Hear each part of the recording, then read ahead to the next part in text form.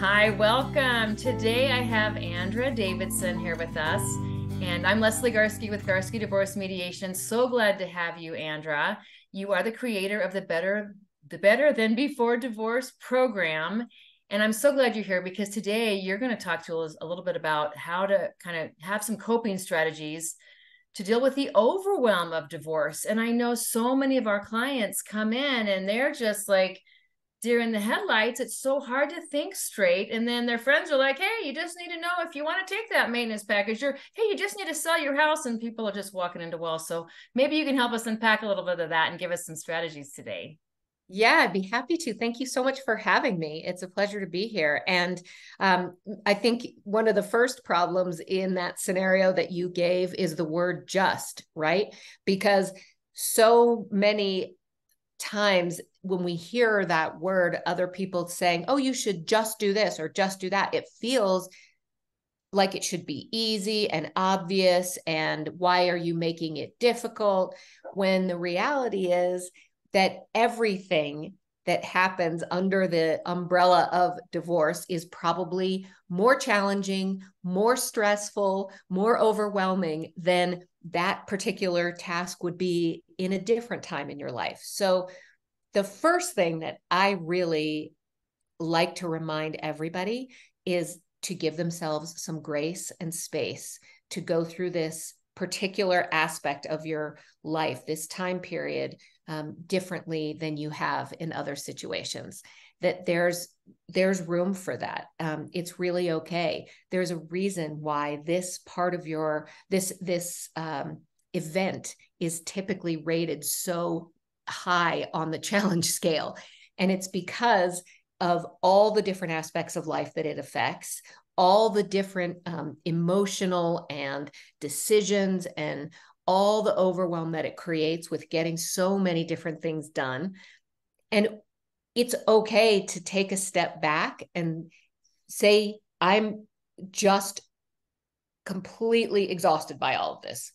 You don't have to, you don't owe anybody an explanation as to why that is the case. So I think that's the first thing that I really, really want to remind anybody who's dealing with divorce is that it is okay to not be okay. That's very normal and expected. And that in fact, it's part of the process. And to get through that process and come out better on the other side, which I believe we all have the potential to do. Going around it isn't optional. You have to go through it, right? You have to go through it to come out better on the other side. You can't just, hide from it and pretend you're going to wake up in a few months and come out different on the other side. It just doesn't work like that. And I think one thing that I always hear that I think is kind of a helpful reminder is that you're not stuck there forever. You've got a beginning, a middle, and an end, and there is an end. And so, yeah, There try to is. realize that you are going to get through it, like you said. Yeah, that's a great way to think of it. And that's actually leads really nicely into another tip that I tell people a lot, which is to break it down into small pieces. Just start with one little thing that you can do, because that will help you, as you said, to move from, the beginning, right, then toward the middle and eventually toward the end.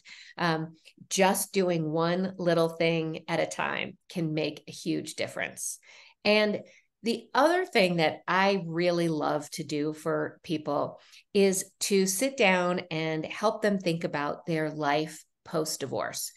Not because we're going to get there tomorrow, and not even that they need to try and move toward it today or tomorrow, but because in some of those dark times and moments, when you can imagine that goal that you have for yourself, that is out there a little bit on the horizon, it gives you something positive to focus on and think about and get excited about, and takes you out of that spiral in the moment of, just being upset and going back and reliving things in the past, or, rereading things that really aren't helpful to reread.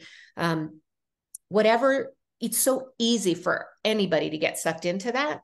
So give yourself a break if you do, because we all do it from time to time. But B, if you have a goal set out for, what I want my life to look like, something I may be interested in doing. Maybe it's a place you want to travel to, or someone you want to visit that you haven't seen in a long time, or a class you want to take, whatever it is, put that out there as something that you're working toward. And it really does help you to move from where you might be stuck in that particular moment. Right. Yep. Look ahead and try to recreate it. I mean, it is an opportunity for a new beginning, for sure. Although divorce can be so overwhelming, but if you do have something positive or something to look forward to, or, I've always wanted to live, in downtown, such, walk places, or I want to be out in the country, and you get an opportunity to at least kind of reset a little bit. And that's nice to have that comfort and kind of that dreaming. I never had a dog. In my whole life, I never had a dog. And when I got divorced, my ex-husband is very allergic to dogs, and we couldn't have one. So one of these things, I realized, oh my gosh, I can get a dog. and and I did. And it was really, it sounds like a little thing, but it was kind of a big deal for me and my kids, our family. And it's been a really lovely addition to my life in a way that I wouldn't have anticipated. And it did kind of get me excited of like, oh, this is something different that I've wanted that I can do just for me now. I can do that. So that's, one example, like you said, of something that just to get motivated. That's awesome. Yeah, that's fun. So now what'd you name your dog? Got to tell us the dog's name. No. His name is Ozzy. Yeah. Yeah. My and kids named him. For all the dog lovers out there. Aussie Doodle. Yep. He's an Aussie Doodle. He's a black and white, adorable dog. Yes. He's a lot of energy, but quite the positive addition to our family in so many ways. Yeah. It's been a really great thing to have a dog for the first time. We've loved it. Yeah. Therapeutic too, kind of so much. Yeah. Definitely a therapy dog. Well, now, are there any other tips that you might give someone on the overwhelm or things to do? Practice? Yeah. So another tip that I like to share with people is that you don't have to do everything all by yourself. I think to engage a healthy support system is one of the most important aspects of getting through this process. And I like to say to start with someone who has your back 100%. So for me, that was my sister and a really dear friend. I knew that whatever shape I came to them in, and it wasn't always good shape, that they would be there for me and not try to change where I was in that process, right? But just accept where I was and be there for me. And part of the beauty in that was not just them being there for me, but there was a lot of growth for me in asking for that kind of help, which I'm not so good at doing. And it's a real opportunity for you as the person who's going through the process and whoever it is that you're asking for a little bit of support to both come together and find how you can do that for each other. And it has improved. I wouldn't say our relationship so much needed improving, but it has added dimension to it in a way that's been really lovely. That's been really positive. So people generally like to help someone that they care about very much. So if you ask for that, chances are the people who care about you are going to be happy to do that. So there's setting up that support system. And then I like to figure out what your priorities are during the process. So for example, maybe it's that you're home for dinner every night, or maybe it's that you get a workout in before you go to work every day, or that you take a walk on certain afternoons. So whatever it is, I like to really be clear about what those are, write them down, and then figure out how do you align your asks to make those needs happen? So if it's the dinner thing, for example, if you want to be home for dinner every night, then maybe the cooking it is too much, but maybe your friends are willing to drop it off a couple nights a week so that you can be home for dinner. You can rush out of work and get home, but you don't necessarily have to cook it too. So how could you get those needs that you have, those desires met with the asks that you have, and who might be willing to help you? And thinking through that and putting it together also sort of clarifies what is important to you, which can be really valuable as well. So you realize like, oh yeah, it's good for me to get a workout in, 3 or 4 days a week. It's good for me to go out on a walk and get fresh air, whatever that looks like for you. and then to line up your asks to meet those needs can be really helpful. Maybe you need childcare, maybe you need someone to help you, pick up or drop off a kid. So setting that up to take care of yourself can be really, really valuable. So that support system can be big. And the other piece of that I'll offer is you can ask people to help you share messages to friends and family too. That's huge. So you don't have to say it over and over. Yeah. Oh. Yeah, exactly. So you can decide. I think, a lot of us, we really have like 3 circles, really. There's like the inner core people, right, that you will probably talk to one-on-one most likely, but even then, not always, maybe your immediate family or a best friend or whatever that is. Then there's the one circle out from that, which is, close friends and family, and people that probably need to be updated and want to know what's going on in your life, but that you don't necessarily have to make a phone call to each time individually. And then there's that outer circle of, like, I call those the, people you run into at the grocery store or work colleagues, right? That will ask you, oh, what's going on in your life? And you might get that deer in the headlight expression again of, oh my gosh, I have to talk about this and I don't want to. So when you can come up with a couple of messages to share with people in each of those circles, then think about how you communicate it. For example, my sister helped me share information with family because it was too much for me to do. So she made some of those calls. And in some cases, I sent out an email like, I know I don't see you all that often, but I want you to know what's happening and I appreciate your love and support. And then you get a little more comfortable with it too. You don't feel like you have to reinvent it every time somebody asks you. Right.